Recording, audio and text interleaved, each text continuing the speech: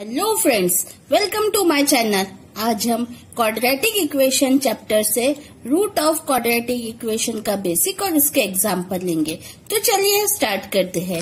Root of quadratic equation का definition है the values of variable which satisfy the given quadratic equation are called roots of quadratic equation. The values of variable यानी variable का value which satisfy the given quadratic equation, जो हमें given quadratic equation है उसे satisfy करेगा, उसे हम कहेंगे रूट ऑफ क्वाड्रेटिक इक्वेशन। तो चलिए हम प्रैक्टिस सेट 2.1 का क्वेश्चन नंबर 4 लेंगे।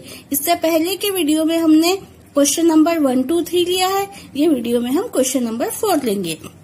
Determine whether the values given against each of the quadratic equation are the root of quadratic equation or not। हमें इक्वेशन गिवन है और उसमें जो वेरिएबल यूज हुआ है उसके 2 वैल्यूज गिवन है। हमारा इक्वेशन है x² plus 4x minus 5 is equal to 0। ये हमारी LHS साइड है और ये जो 0 है वो हमारा RHS साइड है और यहाँ वेरिएबल x यूज हुआ है। तो हम पहले LHS साइड लेंगे।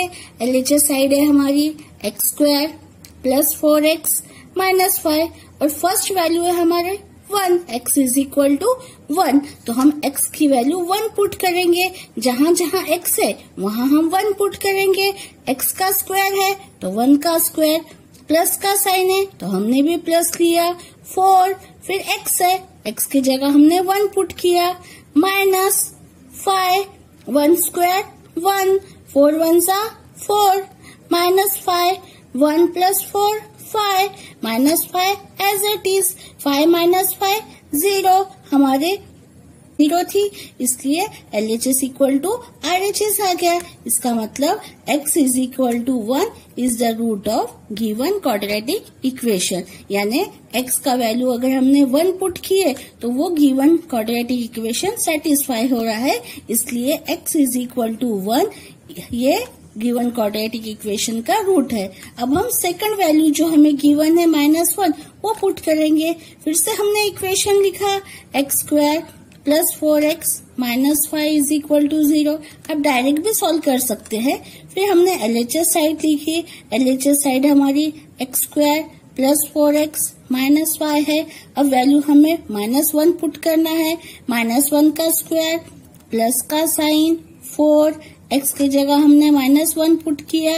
-5 -1 का स्क्वायर 1, 4 1 सा 4, लेकिन माइनस का साइन है तो -4 -5 as it is, 1 as it is, -4 -5 -9, 1 -9 answer आ गया -8। लेकिन हमारी RHS साइड है वो 0 है और हमारा आंसर -8 आया, यानी दोनों भी अलग अलग है। इसका मतलब does not equal, therefore x is equal to -1 is not the root of given quadratic equation. इसका मतलब x इज इक्वल टू -1 ये गिवन क्वाड्रेटिक इक्वेशन का रूट नहीं है। सेकंड एग्जाम्पल लेते हैं। सेकंड एग्जाम्पल है हमारा 2m² minus 5m is equal to 0। यहाँ पे वेरिएबल m यूज हुआ है और m के वैल्यू है 2 और 5/2। एक बार प्रॉब्लम 2 के लिए सॉल्व करेंगे, दूसरे बार 5/2 के लिए। LHS साइड हमने ले लिया। LHS साइड लेने के बाद में m का वैल्यू 2 पुट करेंगे। 2 एज इट इज, m का स्क्वायर है तो 2 का square minus 5 as it is, m का वैल्यू 2 इंटू 2 का square 4 minus 5 into 2 10, 2 into 4 8 minus 10, 8 minus 10 answer -2। LHS does not equal to RHS। क्यों LHS does not equal to RHS आया? क्योंकि जो हमारा RHS है वो 0 है और जो हमने सॉल्व किया वहाँ आंसर -2 आया। Therefore m is equal to 2 is not the root of given quadratic equation. अगर 0 आ जाता तो यहाँ पे नॉट नहीं आता, 0 नहीं आया इसलिए नॉट आया है।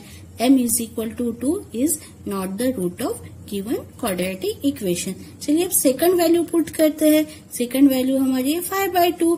फिर से हमने इक्वेशन लिखा उसमें के LHS साइड लिखा, फिर पुट किया हमने m is equal to 5/2, 2 as it is, m का स्क्वायर यानी 5/2 का स्क्वायर, माइनस का साइन, फिर m है और m का वैल्यू 5/2, 2 एज इट इज, 5 का स्क्वायर 25, 2 का स्क्वायर 4, माइनस का साइन 5 इंटू 5 25, नीचे का 2 एज इट इज, 2 1 जा 2, 2 4 जा 2 1 जा 2, 2 2 जा 4, रिमेनिंग है 25, नीचे से 2, माइनस का sign 25/2 plus 25/2 minus 25/2 get cancel, answer आ गया 0। Therefore LHS equal to RHS, क्योंकि जो RHS है हमारा वो 0 है, इसका मतलब m is equal to 5/2 is the root of given quadratic equation. चलिए एग्जाम्पल 5 लेते हैं।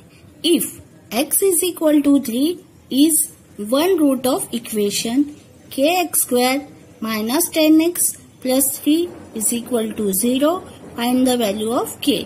हमें x इज इक्वल टू 3 एक रूट गिवन है और एक इक्वेशन है, उसमें k का वैल्यू हमें फाइंड करना है। फर्स्ट हम गिवन इक्वेशन लेंगे। गिवन इक्वेशन हमने एज इट इज ले लिया है, kx² minus 10x plus 3 is equal to 0, और ये जो सेंटेंस था x is equal to 3 is one root of equation, ये भी हमने एज इट इज देख के लिखा है। इसका मतलब हमें जहाँ जहाँ x है वहाँ 3 पुट करना है, तो k as it is x का स्क्वायर है तो 3 का स्क्वायर माइनस 10, फिर से x है तो x का वैल्यू हमने 3 पुट किया, plus 3 is equal to 0, k as it is 3 का स्क्वायर 9, माइनस का साइन 10 इंटू 3, आंसर आ गया 30, plus 3 as it is equal to 0, k into 9 9k, minus 30 plus 3, answer आ जाएगा माइनस 27 इज इक्वल टू 0। ये minus 27 इधर shift होगा तो plus 27, 9k is equal to 27, therefore k is equal to 27 divide by 9, 9 1 जा 9, 9 3 जा 27, तो k का value हुआ हमारा 3। Therefore the value of k is 3। Okay, thank you.